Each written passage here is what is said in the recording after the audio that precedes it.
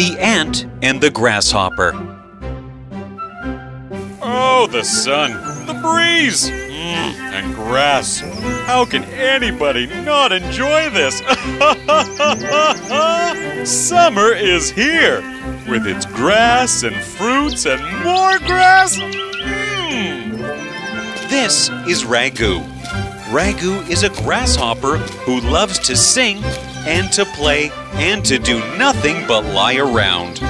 He loves summer and the green grass. Ragu is a happy grasshopper. Oh, how I love the summer! The fresh smell of grass, the fruits, the walking fruits. Wait, what? Why is the fruit walking? Ragu was scared. He cautiously crept towards the walking fruit.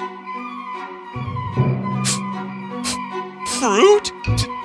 Tell me who you are. A ghost?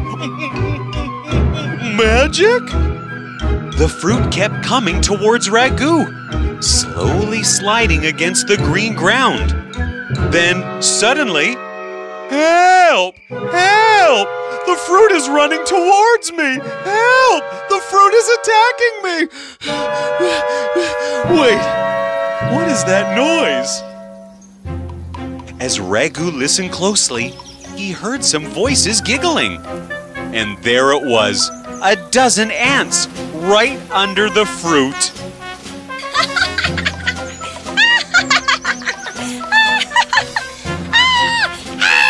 Help! Help!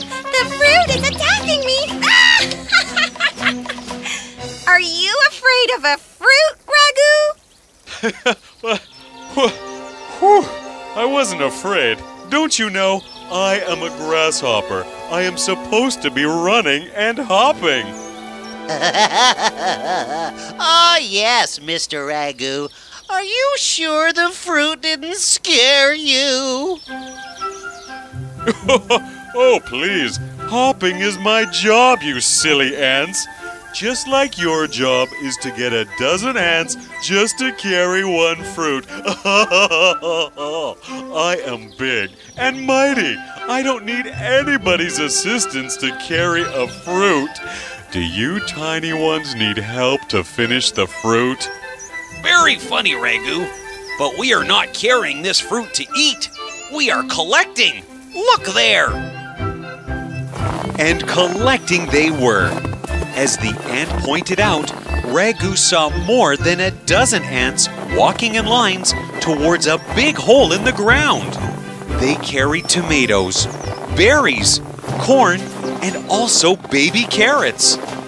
Every ant would drop some food in the hole and return to help others. The lines of food were endless. Ragu was now curious. What are you all doing? Why are you dropping the food in the ground? Have the fruits gone bad? Oh, no, not at all. We are storing food. Soon the summer will be gone and winter will be upon us. The fruits and leaves will be gone. We have to be prepared for that, or else we will starve. Ragu, you must store food too. All these fruits and the green grass will be gone soon. Oh, you are all so tiny. That's why you need a whole season to collect and store food. I will do it in a matter of days. Till then, I will enjoy the breeze and laze around the river. The ants knew that Ragu is making a mistake. But they also knew that Ragu will not listen to them. They wished him well and carried on with their work. What silly creatures. They are missing out on the season. Winter doesn't end the world. Surely we won't die. There will definitely be something to eat. Why worry about tomorrow? Ragu paid no attention to the ants' advice. He hopped and skipped the whole day and chewed on the fresh grass. He lazed on the river and whistled carelessly. Weeks passed and Ragu grew fatter. One day, as he was lying on the thick layer of grass, he saw a long line of ants carrying twigs and leaves. What is this? Where are you taking these leaves and twigs? We are taking this to keep us comfortable during the winter. You must collect too, Ragu. Winter will be very cold. Winters are always cold, you silly. You are so many. That's why you have to work so hard. I am just me. I will surely find something. The ant knew that Ragu will not listen to her. She turned to leave. Just then... Oh, ouch! My leg! Oh! What happened? Are you okay? Oh, my leg hurts. I can't walk now. Oh, come. We will take you home. No, home is far away now, and you all have twigs to carry. That's fine. You can sit on my back and I will fly you to your home. Oh, really? You will do that? Oh, why not? Come on now. Ragu flew away with the ant on his back. The ant had never felt so happy. She saw the green lands, the waterfalls, and the rivers. She felt the breeze on her face. As they reached home, Ragu saw at least 100 ants bringing leaves and throwing them into a big hole. Ragu was surprised. He sat down and the baby ant slid down his back. Mwah! Thank you, Mr. Ragu. Okay, baby ant. Hope you enjoyed your ride. Off you go. Take care of your leg. Hello, Ragu. Have you begun your collection of food and leaves? Where will you live in the winter? Oh, I am big and mighty. I will find something when the winter comes. Why worry about tomorrow? Days passed and the summer was ready to leave. Trees started to shed their leaves and grass had begun to change its color. And Ragu was growing fatter each day. He lazed around the water on a dry leaf, looking at the bright sky, eating the little green leaves that were left. I don't see any ants anymore. Maybe they finally took my advice and decided to enjoy the season. Whatever's left of it anyway. They have missed out on a lot. And then winter came. Snow had covered the whole ground. Gone were the green grass and the ripe fruits. Ragu searched and searched for a single green leaf, but could not find any. He searched for a warm place, but snow had built layers and layers upon the warm ground.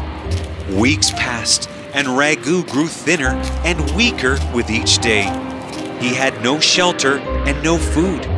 He then remembered that the ants had taken a lot of food and twigs under the ground. He found the place and knocked on their door. Can anybody hear me? Who is it? Oh, Ragu! What happened to you? It's cold out here. I'm hungry. Do you have any shelter and food for me? Oh, but winters are always cold, you silly. Aren't you the one who had laughed at me once and said this? You were the one who kept saying, "Why worry about tomorrow?" What happened now? I understand my mistake. I should have prepared for winter. Please, give me some food. Listening to all the commotion, the queen and other ants came out of the hole. We all have our share of the food. Even if we give you some food, you cannot come down here and live. This place is not big enough. But Oh, what happened to you? Ragu had collapsed on the ground with a thud. Oh no, we have to save him. He will starve. After all, he did help me once when I had injured my leg. The ant narrated the incident to the queen. She explained how Ragu had helped her when she was a baby. Bring out some leaves and wrap him up. Let's quickly build a small house for him from the twigs we have. It will keep him warm. We have enough food. We can share it with him. The ants wrapped up Ragu in some leaves to keep him warm. They brilliantly built a house from twigs and carried Ragu inside it. They fed him hot soup and some fruits. Soon, Ragu was back on his feet. Thank you, Your Highness. Thank you for saving me. I owe you my life. You are a nice insect, Ragu. You helped a member of my group. We will help you for this winter.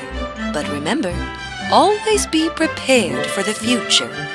I know it now, Your Highness. You should not worry, but always be prepared for tomorrow. Never be lazy.